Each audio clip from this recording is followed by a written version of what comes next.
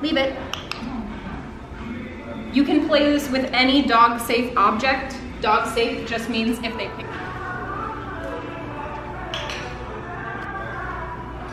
If she gets up, I reset her. Start over.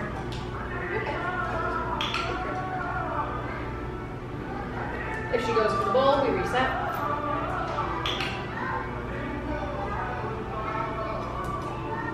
And the bowl goes back.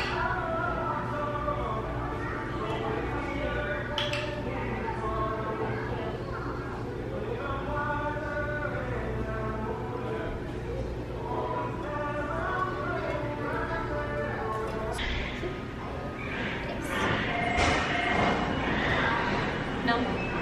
Not on it? Okay, that's fine. Sit. Yes.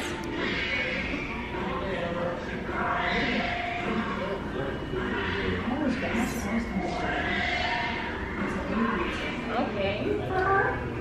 And for any dog, because she will never, ever, ever get this particular food. And it's really good. Because I want to use the highest value treat I know. She has chosen to leave it alone. She has given up. Ooh, snacky. Not a good choice. Not a good choice. Let's see what she does. She's gonna go back for it. Yep.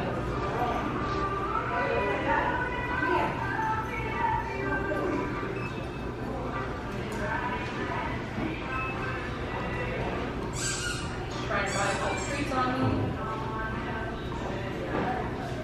Back there. That's what it is. Check back for it. What I want is for her to resign herself to the fact that she's not good for this.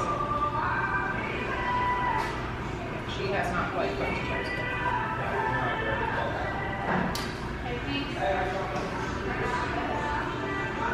Yes. That's what I want. Then this is going to go back to my treat couch. You sit? No, that's not where I put you. Hold it. Yes, you sit. Yes, good boy. I'm going to put one leg bent in front of me to give him a visual barrier. I know, there's another dog. Hold it. Kobe, touch. Yes, sit. Yes. Wait. That's going to be my signal for wait. Is a bent leg. I'm going to make a swiping motion with my hand to draw the invisible line. Nice butt drag. Draw an invisible line that I don't want him to cross. The leg just adds another visual barrier for him. It's completely disregarding me, it's fine. If you want to do one swipe, 2 swipes, 47 swipes, I don't care, but be consistent.